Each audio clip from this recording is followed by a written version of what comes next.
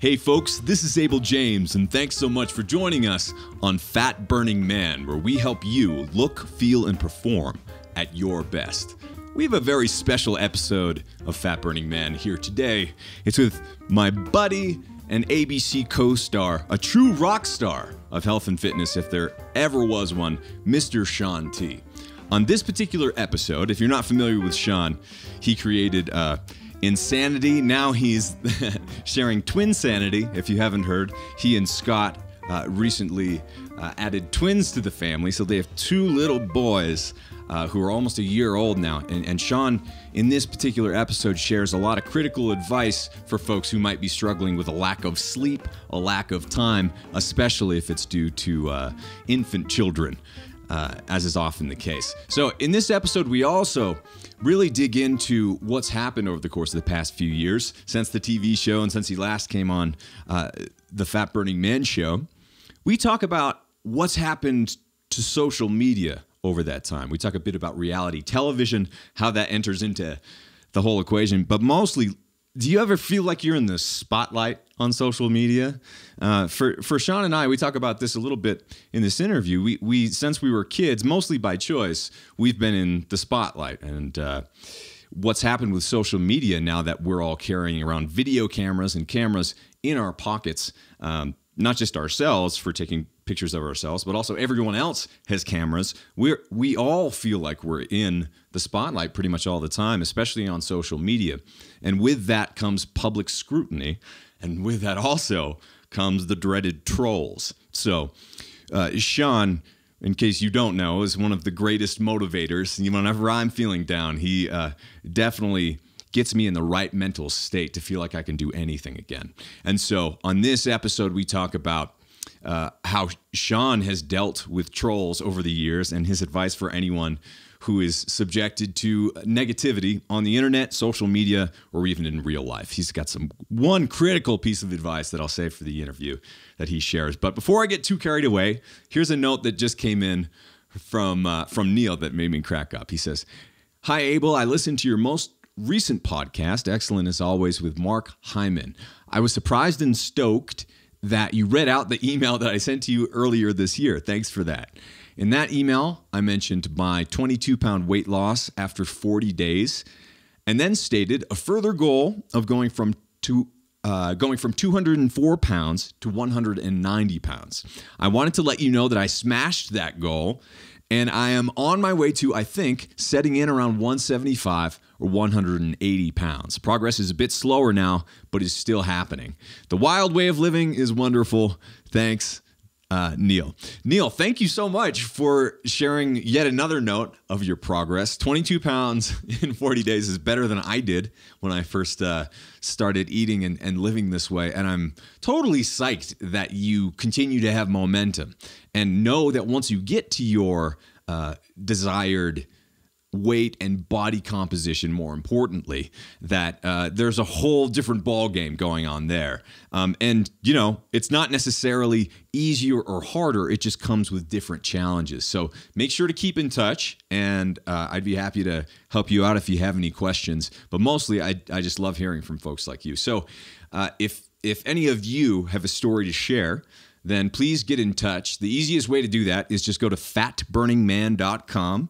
The name of this show. And if you don't know, at that website, I have over 250 episodes for free of this show, free of outside sponsors, no corporate overlords or anything else like that. But anyway, just go to fatburningman.com and sign up for the newsletter and just reply to my email address. I try to read every single one. I reply to as many as I can.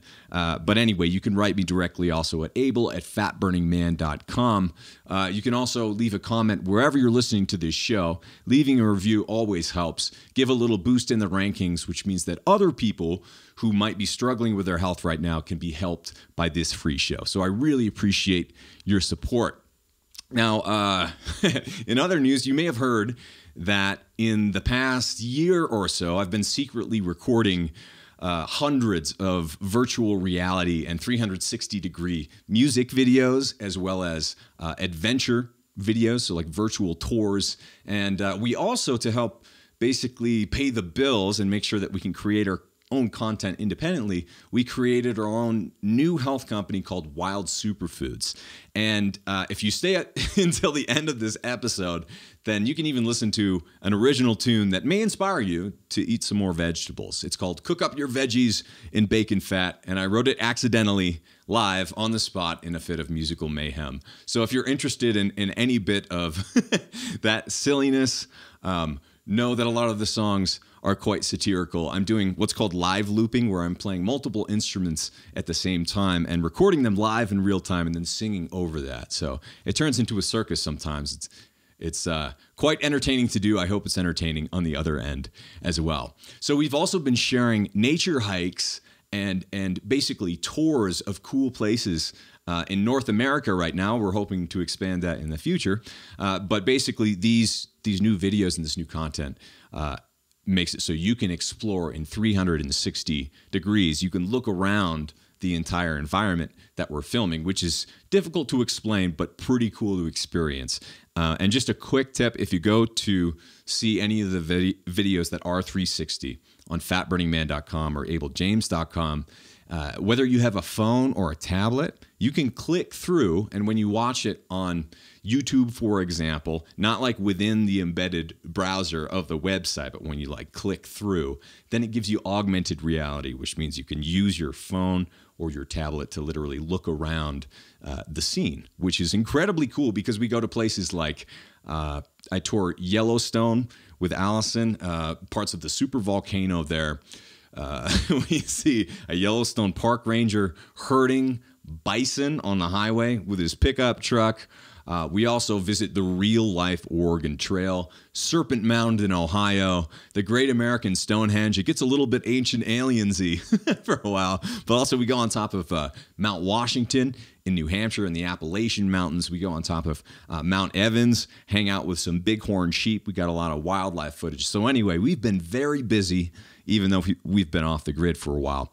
If you're interested in checking out some of the nature, we're calling it Adventure Tours with Abel. So if you're interested in that free series, then you can find that at abeljames.com. It's ABEL James.com. And also, that's where you can find the music videos and in the months and years ahead, hopefully a lot more writing and art and other very cool things to share that don't necessarily fit neatly into the health category. So fatburningman.com, I intend to keep that and this show about health. And you'll notice that in the upcoming episodes of this show, I'll be talking a bit more about technology and its effects on us, how we can use it hopefully as a tool for good and also not be taken advantage of some of the more negative aspects of technology that are not only happening right now, but definitely looking at us from the future. And it's getting pretty gnarly. We end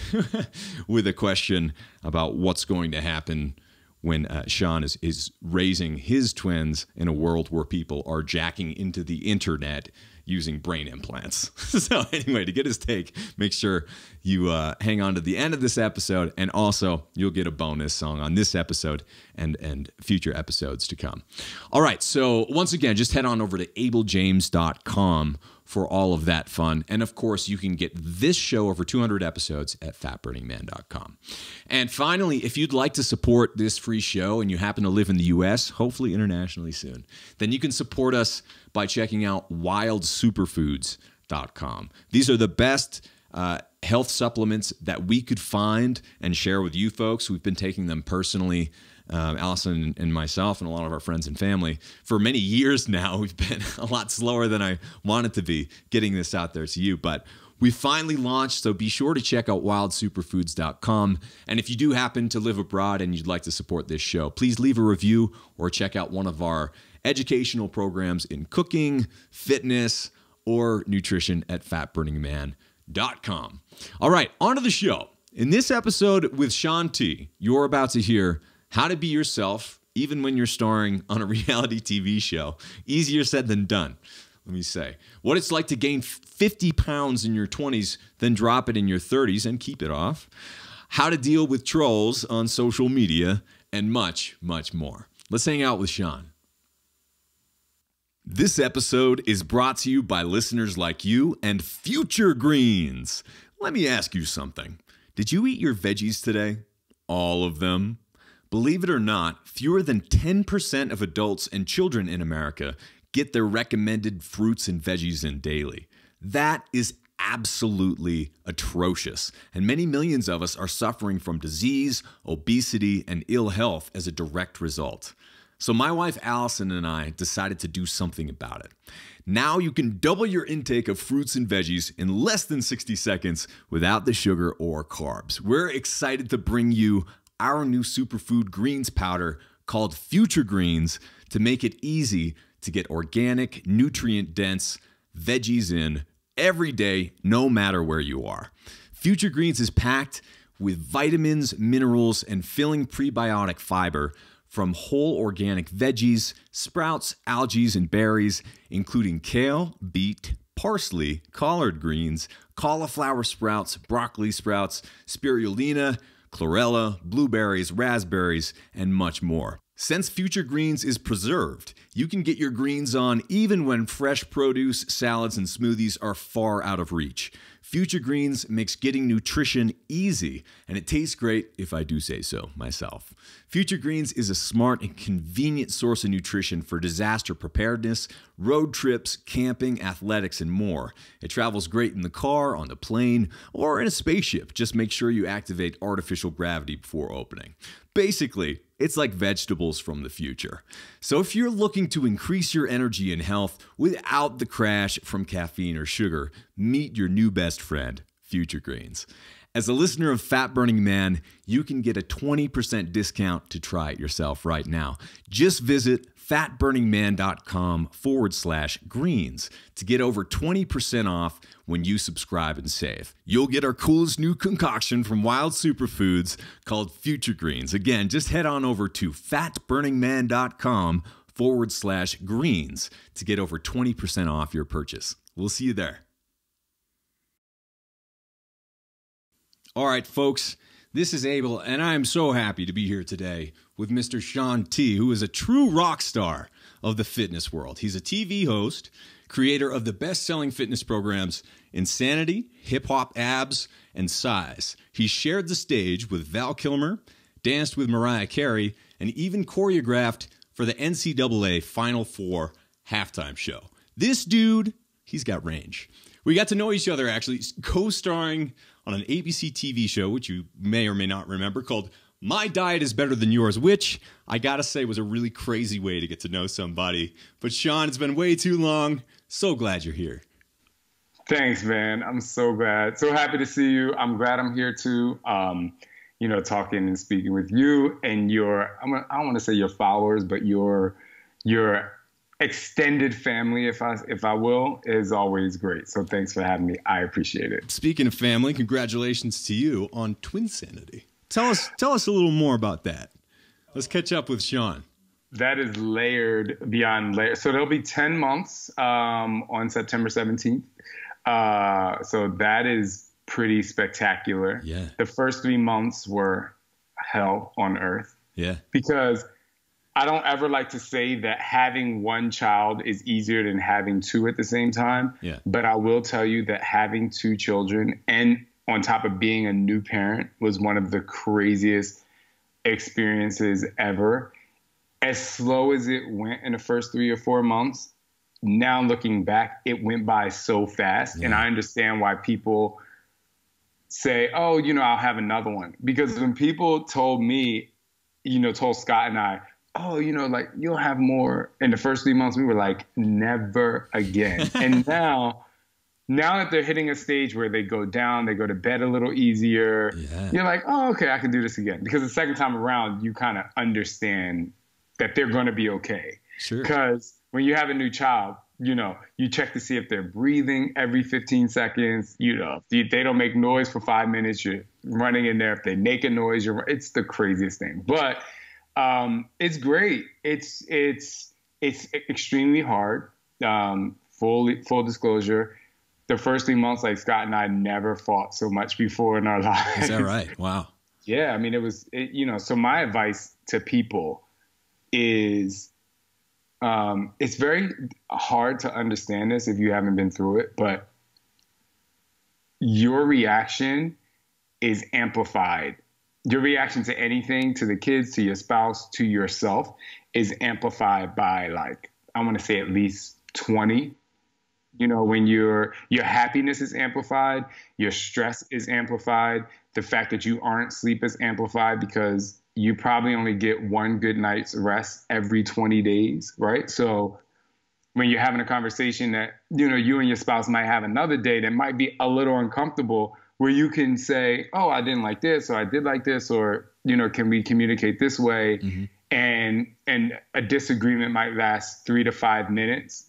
This is like layered on layered of no sleep, trying to take care of a kid, nervous that you're doing the right thing. Yeah. And then two people going into a new experience, trying to raise two kids and you're taking the baggage from when you were raised into this experience. And you were raised in two different places with two different households, two different parents. Wow. Now imagine that, all this experience is happening at one time. And it was crazy. We did great because Scott and I have like an amazing foundation of, he's my best friend. We have such an amazing foundation. However, this really tested us. Not like if we were going to get a divorce or something like that. Right. It just tested us in terms of how well we actually need to communicate for the next 18 plus years, and beyond. But I'm just saying, especially when we have the kids in our household, so it's crazy. So how do you, you have new twins, you're not sleeping at all. How do you start the day and then go and get, hundreds or thousands of people psyched up with the right mental attitude when like you've been fighting and you're strung out, and like, how does that work? So I will tell you this. It was crazy because our boys were born 2 months early. So we were actually in the NICU for 3 weeks in another state. Then we get home, and then right away, about a month after we get home is when I go on my book tour. And so one of the things that I learned at the very first day that I actually taught my very first group exercise class is I had to realize that teaching a class is not about me. So a lot of people make the mistake when they speak or when they teach class or something where it's a career of having to give, give of yourself so that people understand. They make the mistake and go and saying, hey, when I teach class, I'm getting my workout too. Or when I go and speak, like I'm building myself up too. Yeah. And so the only way for me to actually get through that was to go back to the foundation of who I was in that very first day of teaching, which is, Shaun, this class is not about you. This class is literally to motivate and inspire and take from what you know that's going to get you through this workout or get you through this experience, if it's vocal, and you have to give that. I think, Lewis Howes talks about, serving, like just being not a servant, but, kind of like a missionary to the people, and so that was how I was able to that's how I'm able to get through the day even now, because all of the content that I put out, in order for people to understand who they are by the content that I put out, they have to understand that this is coming from an extremely transparent place. Just like yesterday, I was going through my own issue, and Scott helped me through it. And I post that, not like, oh my gosh, I'm having a great breakfast with my husband and a smiling photo. Like, I'm going to tell you what's happening and how I got through it. And that's how I'm able to get through stuff, even today with the babies and owning a business, being partners with different businesses and companies, and, coming in to be on your show. How do you gather the energy to do that? But you find exciting things about why it is that you do what you do. So it doesn't matter what you do in your life. You have to go into every situation with, how am I going to, if it's your job, how am I going to make the company that I work for the best that it can be, even if you hate it? Because at the end of the day, when you leave there, you're leaving your legacy behind. And so instead of taking negative energy into my day just because I didn't sleep or, whatever the case may be, I'm going to say I need to leave like a positive imprint on this situation, or it's going to affect me beyond. Yeah. You know, I'm not going to go into work with a bad attitude, and then my other employees, they see me have a bad attitude, or my coworkers, and then what happens? Then that coworker tells the other coworker, "Oh my gosh, Shaun T has a bad attitude," and then it filters through the room. Yeah. Where if I came in being if I have a bad day, of course I had a bad day, right? But if I come in saying I'm going to utilize the energy of creating and inspiring and motivating, you know, money to be made from the company, or the message of the company is going to put out, and then you'll have people come to you, and instead of them saying like, "Oh my gosh, this person has a bad attitude," it's like, "Oh, thank you today. Is everything okay? Like, how are you feeling?" Yeah. And you can say, "You know, I'm going through something." And then it becomes more of a like, "Oh, this person worked really, really hard, and I didn't even know that something was wrong with them." You know what I mean? And then it causes people to want to help and bring positive energy to you instead of you bringing negative energy to a place. But I say all that to say that's what having a kid and being a new parent, kids, plural, Twinsanity, is like, you know, because you have, as they say, burning the candle on both ends. Well, this end, you have to burn the candle. And on this end, you can actually add wax to the candle. Like you really can. So yeah. Yeah, you know, I was doing a live stream today, and one question that came in, and I think would be good to ask you actually, is she basically said that during the day she does well. She eats what she wants to. She does a good job at work. Everything's cool. But at night, when she gets home, she is mentally and physically exhausted, raids the fridge, eats a bunch of things that she doesn't. She knows she doesn't want to, but she does anyway, and then she feels even worse. So how do you get out of that rut, especially for someone who is, you know, not necessarily well slept, and someone who is just exhausted? How do you still keep it together? Carry the day. And what I say is, you know, in my book, I talk about the secret backpack. Mm-hmm. And I say everything you've been through in your life, you've learned something from it. And so there's a positive tool. If you've gotten through it, you can put a secret backpack. So if you got a divorce, you know that you're resilient. If it was a bad divorce, right? You're like, I'm resilient. I got through it. Things are great now. Or if you got fired from a job and you got a new job in a higher position, you can say, you know, I dig deep. You know, you can have your dig deep tool. So I say carry the day. If you have a great day, there's two things that are happening. When you have a great day, there's a lot of great things that are happening because you ate well, you may have communicated well, boom, boom, boom, all these things. And then you have the opposite of that, which is the energy depletion, right? So now you have to balance that out. So in order to have a great evening when you get home, you have to, and this might sound easy for someone who's single, but if you have a family and you have a spouse, or even if you're a single parent, it's about communicating with the people in the household, saying, hey, I had a great day today. This is what I did. Kids or husband or wife or spouse or whatever, I need your help. I need to rest. But in the meantime, what you can do is say, let's eat healthy. Let's do something really great today, because that's what I did during the day. So I'm carrying the day. Other thing that you're doing great by carrying the day is having great communication and having a positive attitude when you're talking about these things to the people that are home with you, or yourself if you actually live alone. And then you can say and be honest, okay, I need the rest. I need to turn off my phone. I need to put my phone in another room. I need to get an old school alarm clock, because if the phone is in your room, you're going to scroll through Instagram, whatever the case may be. So you have to carry the day. Everything that amazing happened during the day, that needs to be the first line of defense when you get home, to be able to create good energy in your house. And then you go to bed a half an hour to an hour early.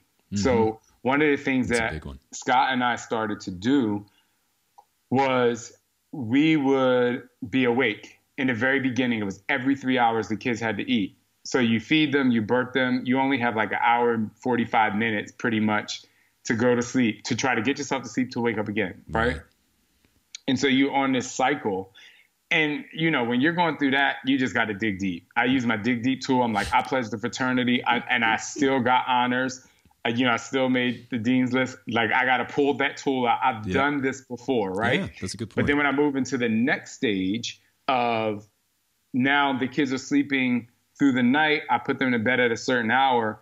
There's a balance between wanting to spend time with my spouse. So we would put the kids to bed at 7:30 and we would go to bed at 10:30, 11 because we just wanted to spend time together. Right. And then right, I just did a little head tilt.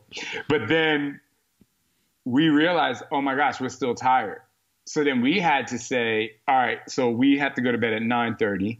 So we cut back an hour of the time we spend together, but we make that time so much more valuable. So if it's 2 hours of us on the couch or like somebody making dinner or whatever the case may be. So you have to literally be smart with your day, go to bed a little bit earlier, but stack the first part of you when you get home with positive energy. Yeah. You know, like take that positive energy, because if you think like, oh my gosh, I'm tired and I had a long day, and you people need to understand that, I'm like, they don't need to understand, because you know what? They had their own day. Right. So if you had this great day, then you need to carry it home. Now, also carrying the day. If you had a bad day, you know what I mean? The better part of your day should be coming home. Right. So what if you say, hey, let's sit down. Like, can I tell you guys about my day? It was a crazy day. This is what happened. Let's do something fun. Let's walk around the block as a family. Or for you, put on your headphones and go out for a stroll in the park. You have to literally take everything that happens for you during the day, put a tool in the secret backpack, and carry the day into the evening and maneuver and do whatever you can to do to have a great evening, so that you eat healthy, you can get enough rest, and you can wake up tomorrow and do what it is that you need to do. But more importantly, and I don't want to go too deep into this, but you should be waking up doing what you want to do anyway, because then it becomes a much easier day, much more manageable day. What are some things, just to go along those lines, that you've had to, that may have surprised you, that you've had to change or give up or make adjustments with, just because it's such a monumental life change? I think the biggest thing is, so I didn't really change anything. I said I was going to change. I was like, I'm not going to travel. I'm going to do this. I travel more, right? Now the boys and Scott Scott always came with me, but in the beginning, Scott and the boys didn't travel with me. And I realized that was one of the things that like super stressed me out. Yeah. His dad told me, Scott and I, a great tip. He's like, when your boys come, the boys need to become a part of your life, not you change it. Because a lot of parents are like, they need to be home, they need to sleep, they need, you know, and I get it. Like, I understand schedule, and we keep them on a schedule even when we travel. We just travel at the right times. Yeah. And now they come with us and they get on a plane, and every single time we get off the plane, people are like, oh my gosh, your kids are so happy and they're so good. I'm like, it's because we travel at the right times. You know, we'll take red eyes because we want them to sleep, or we won't travel after 4 p.m. because we know they get antsy because it's getting toward the end of the day, you know? So I took the kids with me and Scott, and like, let's go. And so what that did was it caused me not to have the energy of, oh my gosh, I miss them. And then I'm constantly calling Scott, like, what's happening? What's going on? And then he's like, well, I'm feeding the baby. He's like, I don't got time to give you a full lowdown in the last 13 minutes. You know what I'm saying? Because that's what you do. So, you know, you monitor and adjust your life so that it literally, it works. It just has to work, but you have to do the work. You have to bring your world, the new world, into your world. And so that really helps out a lot. Yeah. Now, to shift gears a little bit, because there's so much to talk about, I want to make sure that we cover on technology a little bit, because it's so much in our lives now in a way that it certainly was not 5, 10, and definitely decades ago. So it's changed so much. And one of the things we were talking about before this interview is that, you know, when everyone, or most everyone, has a Facebook account or an Instagram account and a Twitter account or a YouTube account or what have you, any of these, it's putting them in the spotlight, and they're subject to public scrutiny and public trolls, I guess. They're subject to trolls. So as someone who's been dealing with negative feedback, harsh criticism, and the other things that come along with that for a really long time, what sort of wisdom do you have to offer others who are being hurt emotionally by social media? So I'm going to start by saying I'm not sure if you've ever listened to it, but there's a a podcast episode to This American Life. And one of the segments is, if you don't have anything nice to say it in all caps. And it is absolutely brilliant how the narrator takes you on this journey that she had of being trolled and how it ended up. It's amazing.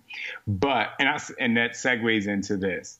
So when I started out this entire fitness thing, the only thing that literally was there was like MySpace, right? Mm-hmm. But it was so early in the days of social media that it was almost like, it was like you were in a closet, like you could create your little safe space, right? Yeah. And then it started to grow and grow and grow. And so I remember when the lights would come on for my very first shooting of Hip Hop Abs, I didn't have to act like anything. For me, I was just like, it's one of the reasons why I got the job, actually, because they were like, camera's rolling, and I'd be like, okay. I'm like, let's get it. You know what I mean? Like, for me, there was no change in who I was from when the camera was off to when the camera was on. I'm like, this is motherfucking me. You know what I mean? Like, I'm like, I have no idea who you think was going to come up on that screen, but this is who I am. And if you watch all of my workouts from Hip Hop Abs to Insanity, Hip Hop Abs, Rock Body, Insanity, and so on and so forth, you see the change, the growth of Shaun, right? You see who I was, and you see where I was going and whatever, and the confidence I have in myself. And I say all that to say, but I didn't have to do that getting people to comment on every single thing that I put out. Yeah. You know what I mean? I didn't have that fear of they didn't like what I was wearing, or they didn't like my hair, or I acted too gay. However, there was this website called Infomercial Reviews that I looked at maybe 5 times. Yeah. And when I saw a couple negative, it would be like 99 positive comments, and that one negative comment, it would ruin my entire. Yeah. So I was like, I'm not looking at that. But then social media came out, and it was like, holy shit, like people can say whatever they want. Yeah. But I say that to say, you know, people make a lot of mistakes when they get an Instagram account, or when they start to promote on Instagram, or they start to just show who they are. Mm-hmm. And I say that to say, just like I did when the lights came on with Hip Hop Abs, I'm like, this is who I am. The more you show who you really are without that photo being filtered, or without that video camera rolling, or your phone, the more you show the person on the other side, the less trolls you'll get. It literally, I know people don't think that that's the recipe, but it is the recipe. And you want to know why? Because not everybody is as beautiful as Beyonce when she gets made up and her hair done on the cover of a magazine with her multi-million-dollar businesses, right? Like, she's beautiful. And Beyonce will probably tell you this, but when she wipes off the makeup with her Neutrogena face wipes, not that she uses Neutrogena face wipes, I do. When she wipes off the makeup and she takes the bobby pins out of her hair, and she's home in her pajamas in that shirt that she had for 5 years because it's just comfortable. You know what I mean? Like, you guys are following a legend who is branded to say, like, these are my songs, this is where I come from, this is my life. Mm-hmm. But this is my life in the spotlight, right?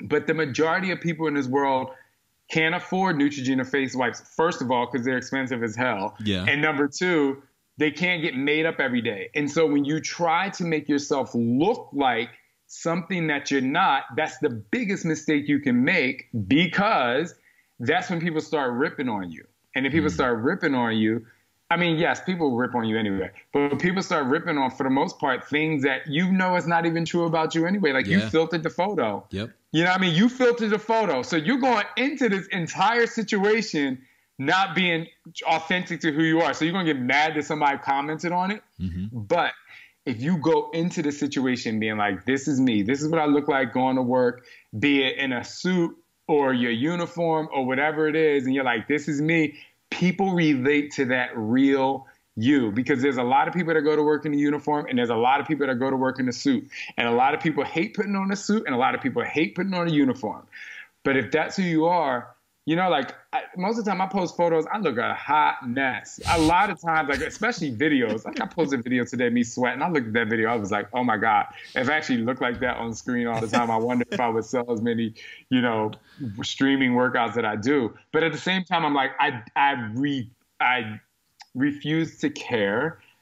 And it's easier for me to not care because it's who I am. So my thing is, if you are literally transparent, like, if I were to post a picture of this coffee cup, you see this coffee cup has, I don't know if people are watching or listening, but it has stains on the coffee cup. Mm-hmm. Like most people will wipe that coffee cup clean because they wouldn't want that stain to be running down the side. And if you've seen the show Black Mirror, the episode where you get certain amount of stars put, like people can rate you on social media, like, the woman bit the cookie and made sure the bite was perfect. And like the heart was in the froth of the top of the coffee cup. And she took the photo. Like if you have to always filter your life like that, mm-hmm. then you're going to always be miserable. And trolls are going to bother you even more. And I say all that to say that if you are 100% authentic to who you are, or let's say 95, because we all want to look good once in a while. You do a little swipe over. If you're 95 authentic to who you are, the trolls, it doesn't matter what they say because you're like, this is you and you can't deny your truth and no one else can deny your truth. And is it easy? Absolutely not. It's not easy to do that. It's not easy to put yourself out there. But the thing is, it's called social media. So if you're going to put yourself out there, then you got to deal with what comes your way. Yeah. The flip side of that is if you are a troll and you had your account private, you need to stop talking on people when people can't say anything back to you. Yeah. But, it goes back to the whole thing. Sticks and stones may break my bones, but words never hurt me. You know what I mean? Like, mm-hmm. If you're being you, then no one can penetrate your force field of positivity.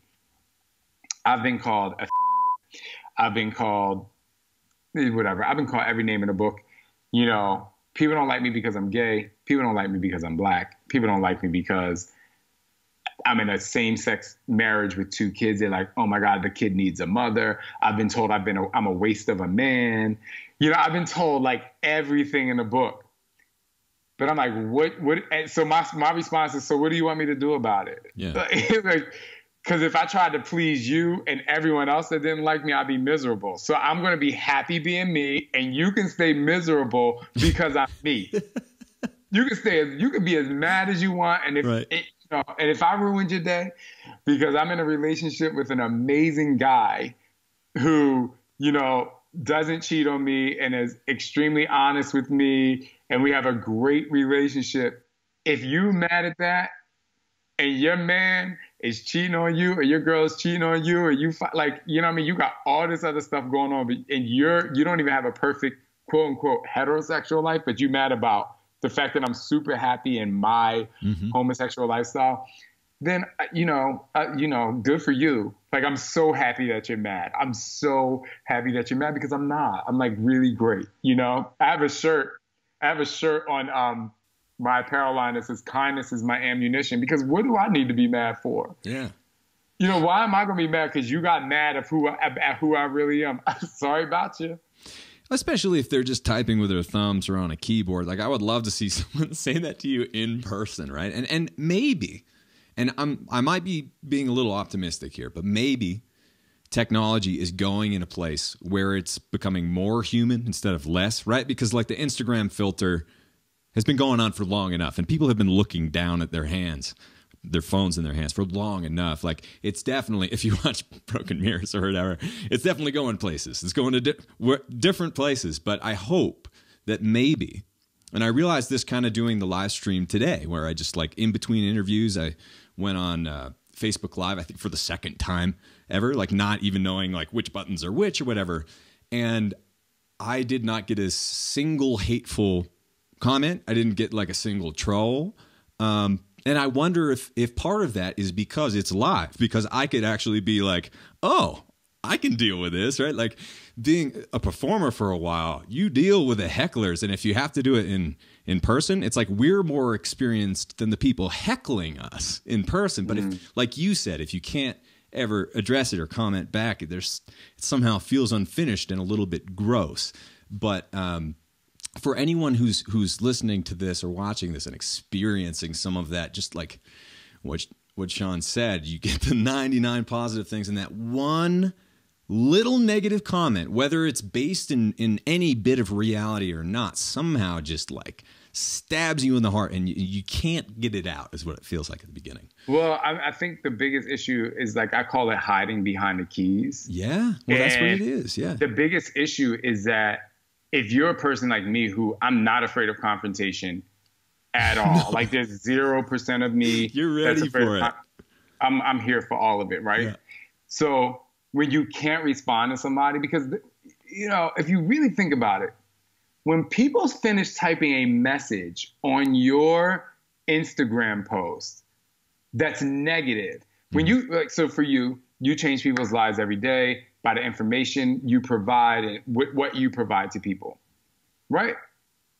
Like people who say, you know, Abel, you know, you changed my life, you know, the fat burning man, like when they give you all of these things that literally enhance their life and their power, when they finish typing that message, they feel really good. They feel really good, right? And you can rest assured that because they wrote that message that you changed their life, or you could be their hero, or whatever the case may be, or you help change the way they eat, they're sharing it with people in like a great way. Yeah. And that's how people get to know who you are and they get to experience your positivity. Let me tell you what happens when the trolls roll through. This is what happened when the trolls roll through. They be like, you know, Shaun T, I don't like insanity, blah, blah, blah, blah, blah. Guess where they're going? They're going to the next page and writing another comment on. They're not going to their friend and be like, you know, I don't like Shaun T. You know, I don't like Shaun T. They're not doing the same positive, you know, like I call it the positive tree, right? Like when you're impacting someone's life in a positive way, it's a tree, you know, on social media. But when people are leaving a message like, oh my God, I don't like you, or whatever the case may be, or like, no, their friend is going to be like, what? A real friend will be like, why are you telling me this? Why are you trying to bring me into your world, right? Mm-hmm. Unless it's a friend that likes to gossip. And this isn't based on science. This is based on 40 years of experience. Yeah. When you have a bunch of people who gossip, there is a point at which that gossip circle stops, because they're going to eventually encounter somebody who's going to say, listen, like, I don't care. Or they're going to be what I call, you know, there's white noise. I call it the white face, not like in the white face, but like the white look of like, sorry. The white look of like, you know, white noise is supposed to like, white noise like drowns out sounds around you. Like you have the white look, which is like, they're not giving you anything back because they're like, I don't care. Like I have no connection to that. And that's what negativity does this. You know, and eventually it'll implode because you're being negative. But positivity, like you have to focus on those people who are saying great things about you and who are, you know, even giving you positive feedback, because that's the word that's getting out. That's right. Even this entire thing that happened with Serena, I'm not sure if you heard about I did, yeah. Court.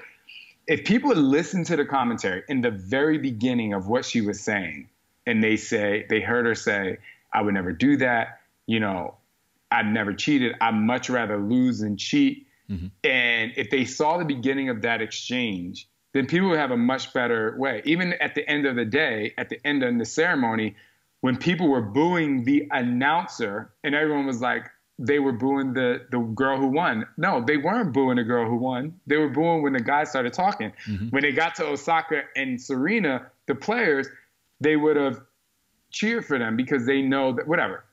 They know that they weren't the ones that messed up the match. And so people of course, people have a different opinion than me, and it's totally fine. I'm saying all that to say, you look on social media and it's amazing how people have wrong information, you know, because they just want to get involved in being heard saying the wrong, like saying things that are negative. Like I'm telling you, if you focus on saying such positive things, this is like, positivity is so unbelievably amazing. And for people out there who have a hard time doing it, I'm saying do it. Speak positive. Your life will be so much better. It will enhance in such a great way. Great things will happen to your life. For people who are religious out there, you know, I grew up my grandfather was a pastor. So let me tell you, I was in church on Sunday school. I was in church at the, 11 o'clock service. I was at the service. I was in church on Wednesday prayer meeting. Was in choir rehearsal. I know. But one of the things that, religion and positivity have in common is that when you are putting out like great energy, and it says, in the Bible, it says when 2 and 3 are gathered together, most of the time they're praying and worshiping, great things happen. Mm-hmm. And the same thing in the positive world. I'm not getting religious. I'm just saying in the positive world, when 2 and 3 people are gathered together to talk about positive things and positive change and being able to take a negative situation and be it positive, what are they doing? They want to filter that out into the world. And so we have the power to be better than the negativity, but negativity is going to happen. And the very last thing I want to say, because I know I talk a lot, but you talk about things that I'm passionate about. That's why you're here, man. Let me tell you why reality shows that are like super dramatic and fighting and stuff like that, let me tell you why they work. Because the human always wants to feel like they're better than the other person. Mm-hmm. It's like, I almost think it's how like you never teach a baby how to yawn. They just do it. And you're like, oh my God, it's so cute the first time your baby yawns. Right. I think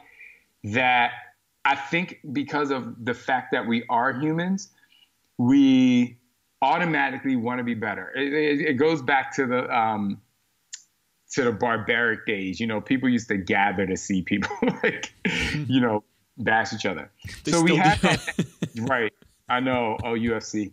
We have that innate feeling to want to be better, to compete, to make money, to put food on the table. We have it, but people are using it in the worst way you can. They're using it to make people feel bad about themselves or watch these shows so that they're like, oh my God, it's like the drama of it all. And it becomes amazing because people want to feel better than the other person, but they're also watching it, especially these housewife shows. They're watching because these women still have portrayed that they have millions of dollars and like these great businesses and these awesome cars. Mm-hmm. And I'm like, you can't have both. You can't have both of those things. So I want people to know that do watch those shows. It's like, okay, I get it. You watch for entertainment. # no judgment, but kinda.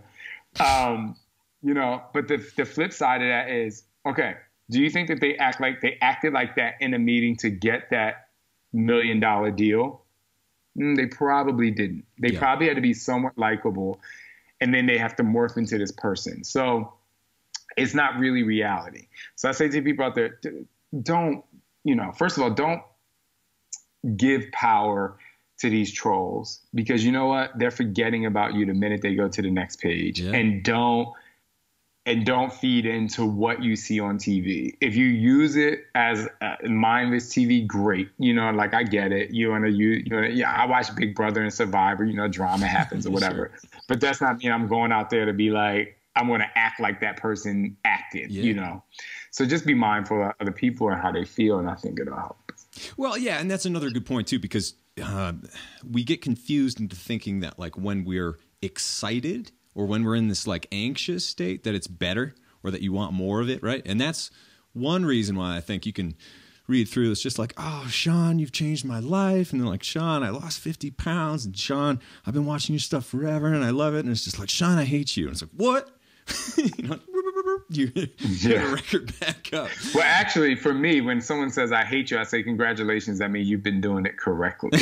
You've been doing it. But anyway, go ahead. What? But anyway, when that happens, like you feel it, right? You feel something happen to your body where you're like, it's almost fight or flight. It's almost like you're getting ready to have a physical altercation with someone. And in the same way that you can get confused watching a horror movie, right? That you're like, I like this, and it's all like exciting. But no, it's like arousing, but in kind of the wrong way. And what that means is that it's grabbing your attention more than other things. So like negativity grabs more attention. And anyway, it's like, all right, so we were on a reality show together. And if it weren't, okay, so if it were a reality show of little children together and there are cameras there and you've got like 30 minutes or something like that, which means 21 or whatever if you've got this little show.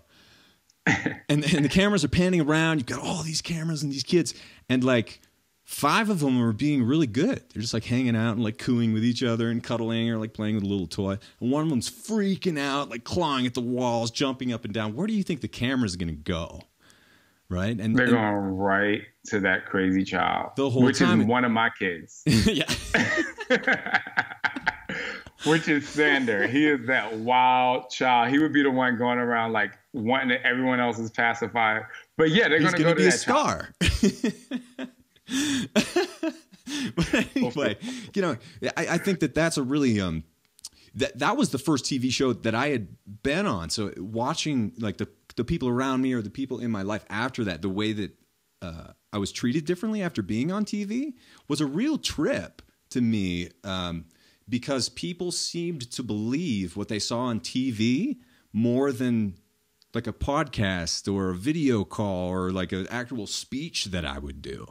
And that little bit of conditioning, or I don't know what that is, really freaked me out a little bit. And I think it's important that people know, right, that like what you see on TV is showmanship, entertainment, kind of playing it up. It's designed to get your attention, whereas reality is more like us talking right now, because we're just having a conversation and we're recording it. I know. I always say in reality TV, like what they should really do is say, we're recording now. And the minute they say cut, that's when they should start filming. I know. Because like, you know, I'm not going to say I have favorites. However, you know, you were like my favorite on the show. I couldn't say that you on were the my show. favorite. I know. We were each other's favorite. We had a bromance. It's fine. But, you know, I was just like, I was mad that I couldn't hang out with you. Right. You know what I mean? Like, I was so mad. I'm like, oh my gosh, like, I'm in Atlanta for this amount of time with this amazing guy. Like, we could like have fun. And they're like, you can't talk to them. I'm like, we can stand next to each other and not speak for hours on end.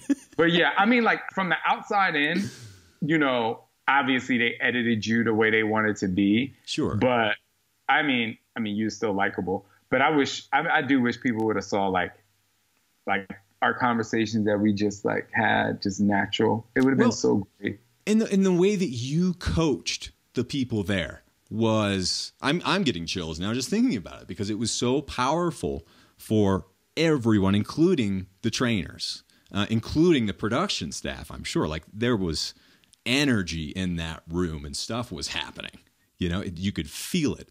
But, you know, that doesn't really show up, or does it translate on TV? That's not like, it's not even to fault the people who are making TV, really. That's just not what TV is for. Yet, I think maybe, hopefully, where social media is going, or where we can bring it, is more like that. Maybe we can have real interactions and help share them with other people as well. Like, it doesn't have to be all glitzy and with perfect teeth and ding and all shined up. I'm glad that the world is going away from that to some degree. Yeah, I'm trying, you know, I have a new program coming out in January called Transform 20. And one of the portions of this new production we're doing is a reality portion of it. And the first meeting I had with him, I said, listen, I'm like, this ain't going to be no get pretty, like have the best lighting and makeup reality. I'm like, this is real. I want people to get real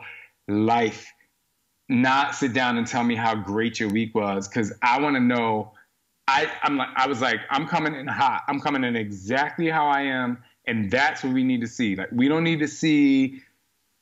just need to see tears or people struggling. Like, we need to see real life. Like, what are people really doing? Yeah. And with the experience, obviously, that we had on the show, and obviously seeing it after, and how pretty it was. I mean, pretty's great. But from my experience in fitness in 20 years, people want to see what's really going on. Like, how can I really relate?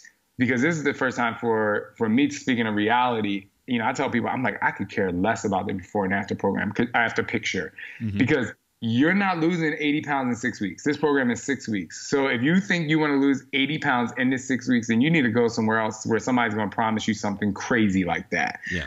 I want to get you to commit. But just speaking of reality, I'm saying this is what it is. Like, I want you to see what it is so you can get what it is and experience the real situation. Yeah. Now, just touching on that a little bit, like what are the things that have continued to work for you, especially up against like not sleeping that much, being more stressed, I'm sure, than you ever have been?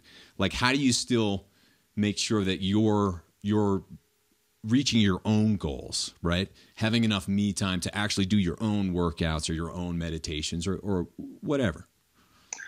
So there's two parts. And I might need you to remind me of some of that question after I get done talking. I'm sure it'll be somewhere else. But. Right. Well, I know.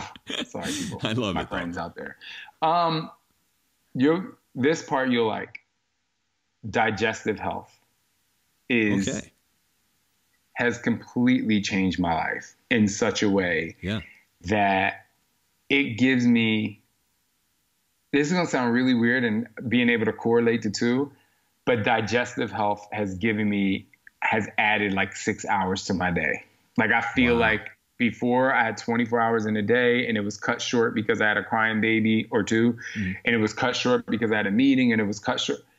But when I changed the way I felt on the inside, it was like time expanded.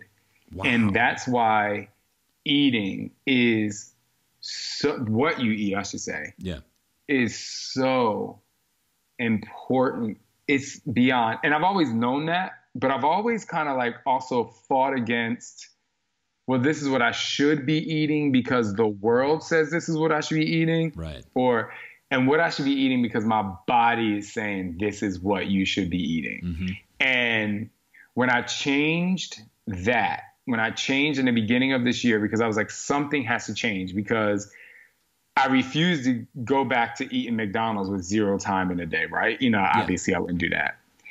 I was like, eating tons of foods with preservatives in it is not going to help me have more energy for these kids. And I was like, what do I have to do? And so I just started changing what I put in my body. And I went to a super high plant-based diet.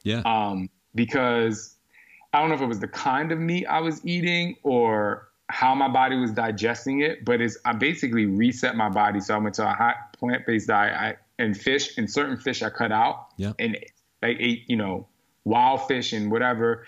And it like completely changed my brain, my energy. I would be at the end of the day and my eyes I would be driving and I was like, oh my gosh, I need to go to the doctor because I'm gonna need glasses now. And I changed some of the foods that I ate. And I literally was in a car. I think I was in a car with my assistant, Sam. And I was like, yo, I can see so clearly. Like, it was crazy. Really? Or maybe I was Scott. Oh my gosh. But then, from cleaning up your diet. For cleaning up my diet. So, and not like cleaning up, because I never really ate bad. It was like, what am I actually putting in my body? And then, so initially it was, I was like, I'm not an extreme person. So I'm never the person that's like, I'm never going to eat meat again, or I'm never going to drink alcohol again. But I went for a year and a half without drinking alcohol at all. And then I didn't eat meat for about 5 months. Wow. But not because I'm like, oh my gosh, like, you shouldn't eat meat. It wasn't, had nothing to do with that. It was, I realized when I ate meat, it was like my body wasn't digesting things the right way. I even went to a point where, I was like, I'm gonna cut back on the amount of coffee I eat. I was like trying different things to give my body, how I wanted to feel great.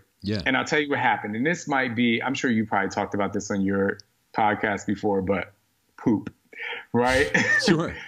It was like my body completely changed the way it processed what I put in it. And going to the bathroom for the first time in my life after 39 years was a pleasurable experience, where before it was always like, and I would go out to dinner, and even though I would say, oh, I want the salad, I want this. It was always something that was happening inside, and I would get in the car and I would say to Scott, I'm like, oh my gosh, my stomach hurts so bad. So whether it was gluten, whether it was grains, whether it was meat. And I'm not like, again, I don't want to share too much about my diet because I don't think it's about what I eat. Exactly. I'm saying, like, for people to pay attention and take the good information and apply it to what you eat and create a sense of create your own nutrition plan, right? With the great stuff that you know. Obviously, knowing you helped a lot because you're like so motivational about what to put in your body, and you make it not a chore, which I think was. Thanks, man. And you're not a bully about it, because there are a lot of people out there that are bullies about, like, you should eat this way, you should do that, and you're not. You're just very matter of fact, and you give the science. And so, obviously you're a great source for me. Thanks, man. But I was just able. So that's the first part, to be able to, like, if you feel really good on the inside, not only are you going to clean up your nutrition, but your energy level is going to skyrocket to a point where you do feel like you have more times in your day. Because when do you feel like you don't have a lot of time? When you're tired. Mm-hmm. When you're tired and you're like, this day, I mean, it's kind of like a catch-22, really. It's like, this day is taking forever, but the day is taking forever because you don't have the energy. But imagine if you had the energy to do a lot of stuff. Your day expands because you feel like you're actually being productive, and you get more work than sitting there like this, waiting for that next cup of coffee with your hand on your head. You're moving, you're shaking, you're gone. And so for having kids, people are like, well, I don't have time, so I only can stop at McDonald's, or I need to stop at Subway. And no shade, because I know it tastes good, so I'm not a nutrition bully. I'm not. However, I would just have you ask yourself, when I eat that, does that give me the energy that coffee gives me? Mm-hmm. Does that give me that power energy that pre-workout gives me? Yeah. You know what I mean? Like, what are you putting in your body? And it's still, it's an ongoing, it's a journey. Like people say, fitness is a lifestyle change. It's a journey. And so you have to constantly make, monitor and adjust what you eat so your body feels good. So anyway, that's the first part of your question. The second answer is, for me, for the first time in my life, I had to know when I had to ask for help. For the longest time, it was Scott and I, and we had people in our company, and we had a great team, but I had to make a point to hire new people. Mm-hmm. And, I would say most of the time our superpower is also our kryptonite. Yeah. And so you could say, I'm really successful because I can do this, and I have a talent of writing or speaking, and you have all these things, and you go because you like to dig deep. But a lot of times that person doesn't like to get help from other people because they feel like they can do it all. Yeah. And I feel like that's something that Scott and I both had in a different way. We had this idea that we were Superman. Mm-hmm. You know what I mean? But doing different jobs, right? We're doing different jobs. But what we realize is, and what I realized is, like, I can do it, but I would expand my day if I had help. And so not being afraid to ask for help, especially bringing in two boys. So I hired kind of like an online manager for like my online business. Mm-hmm. And then I hired an executive assistant most people look at an executive assistant as an assistant, but I feel like this person should literally manage your life, your energy, so we hired some great people. And so maybe you're not in a situation where you can hire people, but you are in a situation where you can control who's in your life. Yeah. And that's where I'm going to. It's like, if you keep, in my book, I talk about you're the average of the five closest people to you. Mm-hmm. And so you have to do an assessment of who is actually in your life, because in order to get things done and to be productive, the people around you have to be providing you with positive energy. And I'm not saying that every day is going to be a great day, or the people you surround yourself with are not going to have a bad day. But when those people have a bad day, if they're people who are positive and inspiring to you, and they have great energy, helping them is not going to be a chore. It's when you have to help the people that don't want to help themselves, that drain from you, that's when it becomes a chore, and that's when it becomes taken away from your day. Whereas when you have great people around you, when everybody's feeling good, you are so productive because everybody's feeling good. And if one person's not feeling good, you're still productive because you're going to be productive and want to help this person be productive to bring yourselves back to the top. And so food and being able to open myself up to help has been two major things that's helped me. On that second point, especially because there are a lot of like type A personalities, I'm a recovering one myself. How do you come to that moment where you realize that like you can take the horse blinders off, right? Where you said, I realized that I had, or I needed to ask for help in one way or another, or I really should because everyone's lives would be better. Like, how do you get to that moment when you realize that your head is down? Because that's one of the biggest challenges, right? It's like you're doing everything and you're too busy to realize that that's what you're doing and you're neglecting other things. You literally have to ask yourself, how can I be the most successful at X, whatever X is? How can I be the most successful father? For me, I say I have to invest in, I call them world-class babysitters. Like people are going to teach my kid, I have to invest in that. Mm-hmm. So boom, if I want to be the best boss, which I don't even like the word, but the best team leader, if you will, I have to have people who are like committed and are passionate about the same things that I want for my company. How can I be the best husband? I have to not always make it about what I want in a relationship and how much I can give and what I want to give and the energy and how happy I want my spouse to be.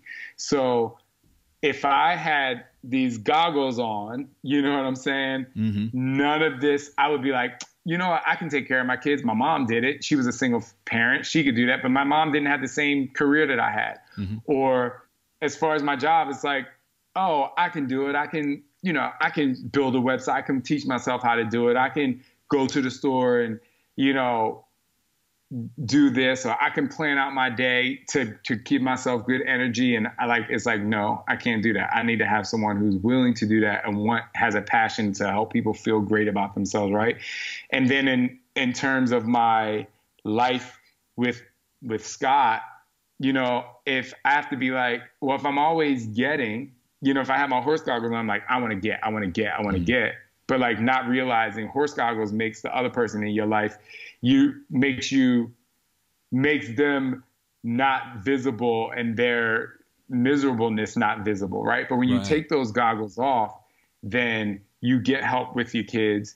You hire amazing people who help you thrive, and you give as much you can to your spouse because you realize that it's a reciprocating relationship. So, and you're admitting, it's basically like getting to the point where you can admit your weaknesses, isn't it?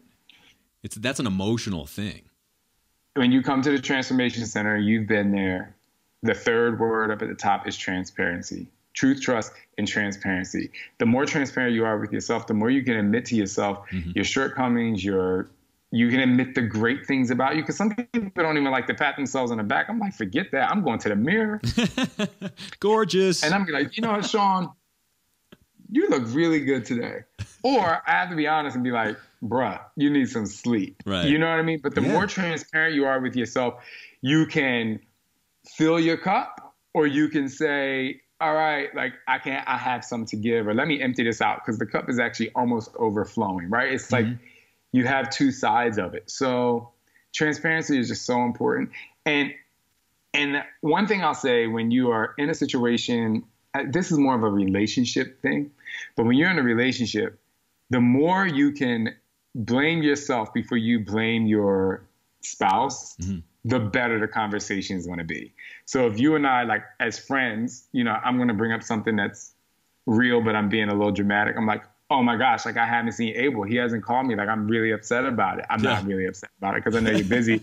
But before I call you and be like, Abel, I can't believe like we haven't seen each other in a year and a half or whatever. Right. I'm going to be like, well, Shaun, like you had kids, you hired new people, you wrote a book, you had a book tour, you've been, I'm like, oh, well, I can't really blame Abel for that, because if I look at the amount of months that I've been busy, and did you pick up the phone? So before you go to your spouse and be like, you did this and you did this and you did this, or we haven't had sex or whatever, it's like, well, what have I been doing? You know what I mean?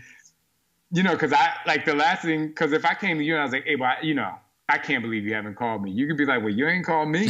You know what I'm saying? It'd be different if I was like leaving all these messages for you and you're not calling me back or whatever. Right. So anyway, if we're more transparent with ourselves, and we can, I don't want to say blame. Blame's a hard word, but if we can blame ourselves before we take our issues to out elsewhere, then we can see where our weakness lies. And when you are honest with yourself about your weaknesses, then you can make that better and build on it. Take take responsibility for your own negativity, right? Before you give it to someone else. That's what it feels I don't know like. if you hear that, people, but that's a snack. Rue, Abel. All right, let's ruin it now and end, because we're almost out of time, with a really weird question, because I can't really stop thinking about it. You hear about it all the time. It seems like that's the direction that some people want to go in. But you have very small infant children right now. And they're going to be coming up in a world where it sounds like people are going to be plugging computers and the internet into their brains. Like, how do you think you'll handle the wackiness of the future with the next generation coming up? Like, how have you thought about that? It's very interesting you say that, because Scott and I talk about that every day. So what we can't do is make our kids use a rotary phone, right? Mm-hmm. Like, we can't do that, because if I went back to my grandparents and they saw how I'm actually being productive today by talking to somebody through a screen. Yeah. My grandfather talked about when he used to court my grandmother, date, we call it online dating. Yeah. When he used to court her, they lived in 2 different cities. He would write a letter, have to send that letter. She would write a letter and respond. My grandparents too. That's how they got together. Now, if I told my kids, no, that's how you have to date the girl, guy you date, that, if I told my kids that, you'd be like, no. But that's what they think I should do, right? So there's a balance, and there has to be realistic they have to be able to grow up in a world that they can thrive and understand what the world is. Yeah. So for me to say when my kid is 7 and they go to school that they can't have a phone is crazy, right? People be like, why would a kid need a phone? They have the teacher there. I'm like, you know what? The phone's only going to call Scott, me, and his brother. Yeah. But he's going to have a phone. Because that's the way of the world. They have to learn how to use it. What if I say, no, you can't have a phone? They're stuck somewhere, and the only thing they have is a iPhone or something. They're like, I don't know how to use it. That's crazy to me, right? So there's like people saying your kids shouldn't watch TV till they're 2. Well, you know what? Little Baby Bum is my best friend, and I love it on Netflix because it stops them from crying. It helps me make their food, go make their bath, and I know that they're not going to crawl off and climb on something that they don't need to do because they love Little Baby Bum. But I perform with Little Baby Bum, and I limit it to a certain time of day that they can watch it, right? Yeah. So it's all about the balance. The one thing in terms of the filter, I call it Instagram. I love Instagram, but I'm just saying, because we were talking about the trolls of life. One of the things that I hope our way of instilling self-confidence into our children is that when you do eventually get on Instagram, there's 2 things that you need to do. You need to be transparent about what you post, and you need to let go of the people who don't like you. My mother taught me one of the greatest lessons in my life. When I would be sad that, some people didn't like me, she was like, okay, so there's however many billions of people in the world, let's say 5, 6 billion. She's like, okay, so she probably said 5 million when I was a kid, but okay, so there's 6 billion people in the world. Yeah. So these 3 people don't like you. Like, is it gonna ruin your life? And I'm like, well, I have to go to school with them. And she's like, okay, cool. Well, that gives you more time to go deal with the people that do like you and to do your work than to worry about the people that don't like you. But moreover, what do you love about school? And I'm like, oh my gosh, like, I'm really good at math. I make the honor roll and I love gym class. She's like, that's what's going to matter in your life. So before my kids post on Instagram, I'm like, you have to be self-confident. Like, are you self-confident? We're going to do a self-confident test. Like, I'm not going to say you can't have a social media account. Yes, it's going to be blocked. Yes, I'm going to have the password. Yes, but I'm going to monitor what you post and what you say and how you respond to people. Because if someone says, oh my gosh, you're ugly, you say, thank you. I hope you have a nice day too. Because I actually like who I am. Yeah. You know what I mean? Like, kindness is my ammunition. So I think it's being able to bring them into the world of social, the Black Mirror, but also being able to be so confident with themselves that they don't let themselves affect them in a way, but you have to teach them that way. Last thing I'll say is I do it now. When my kids meet someone, I mean, they're 9 months old. They'll be 10 months in a couple of days. Yeah. In a week. Wow. When they meet someone now, I let them shake their hand. Every single person. If it's a person on the plane, people are like, oh, don't let. I have hand sanitizer in my bag. And they're like, can I touch the kid? I'm like, here you go. You know, whatever. Yeah. But when they say hi, the first thing I do is I'll put their little hand out and I'll say, shake their hand, say hello. They see. Because what I don't want is them to be looking down, you know, at their phone or at an iPad or whatever the case may be. I want them like, and there are so many people that come up to us in the airport that don't know I'm Shaun T or Scott. Yeah. But when I'm waiting at the airport, I try as best I can, if I'm not waiting for something, to not necessarily be on the phone. You know, I try. I'm not saying I'm perfect. But like just a couple of days ago, we were at the airport. Scott was in the bathroom changing one of the kids.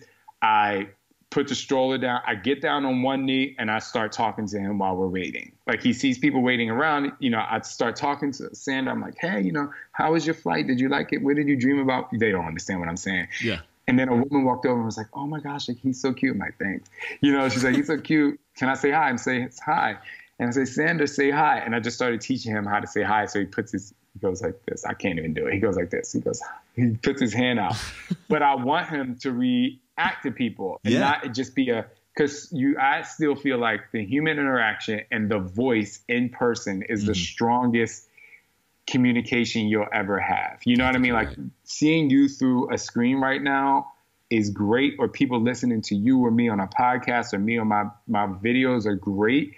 But when we say we're going to be somewhere live, no matter if they listen to 100 podcasts or done a video 100 times, they still want to come see you in the flesh. And so it's different. Yeah. I say all that to say I want my kids to be real in the flesh and understand who they are in the flesh and know that whatever they put out or whatever they experience with this black mirror, that they have to be them, you know, all the time. And I say all that to say that I can't wait to see you and your lovely lady in the flesh.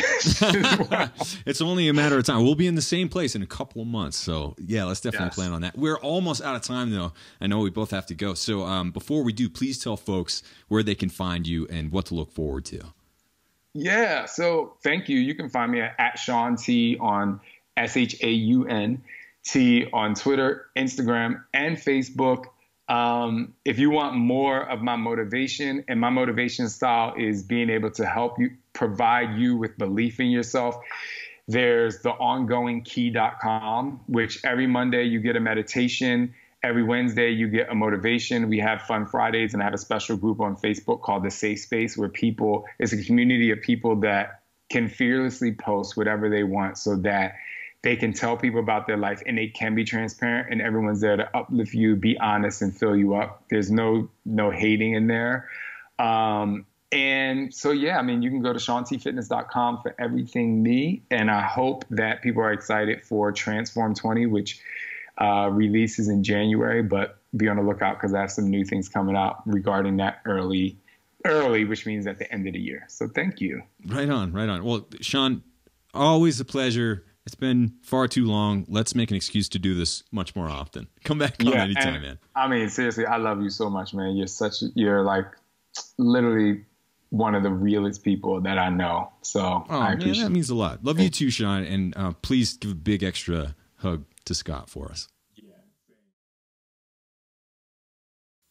Hey there, listener. Thanks so much for checking out this episode of the Fat Burning Man Show. Now, as a special bonus to finish things off, here's a new original tune that I wrote just for you, made up on the spot, live looped, playing a whole bunch of different instruments. I hope you get a kick out of it. Be sure to check out abeljames.com for literally hundreds more music videos, adventure tours, and much more.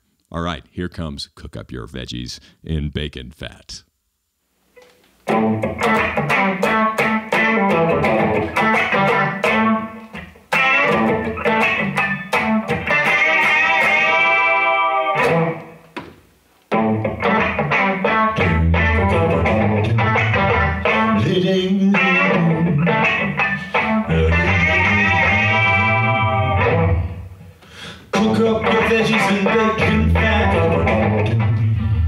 That's where it's at.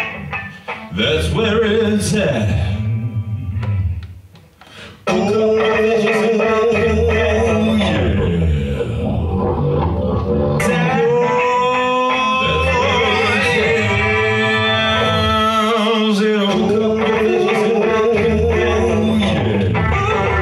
That's where it's at.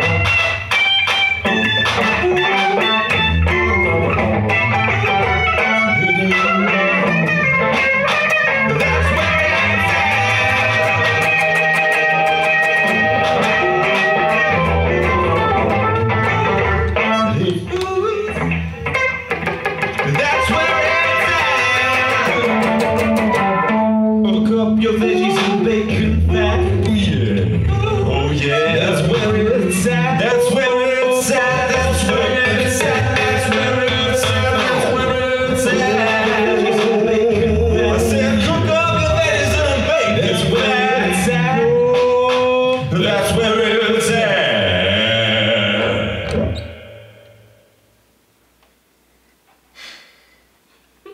They taste better that way. Yes! More vegetables!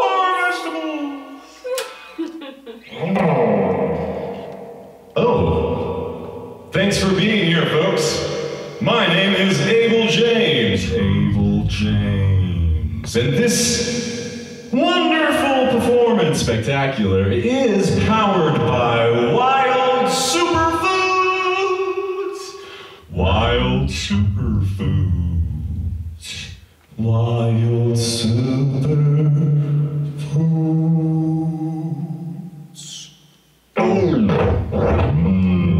Remember, folks, always cook up your veggies and bacon fat. That's where it's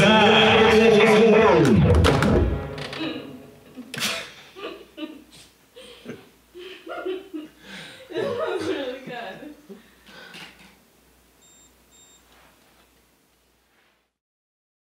This episode is brought to you by listeners like you and Future Greens. You want my #1 health tip right now? Get your greens in every single day. I've been getting my greens on every day for coming up on, well, almost every day, let's be honest, for coming up on almost 10 years now, and I believe it makes a monumental difference to my health, performance, and overall well-being. Why? Well, most of us eat too many acidic foods like meat, dairy, or sugar and other junk carbs, leading to an unbalanced pH level in the body and more than our fair share of toxins. I don't know if you've ever tried greens supplements, but most of them taste terrible, like fish tank. And if it doesn't taste good, I won't drink it, no matter how good it is for me, especially if you're talking every day. There are tons of supplements out there packed with cheap fats, sugar, fillers, and caffeine, but we have a much better option if you're looking to increase your energy and your health.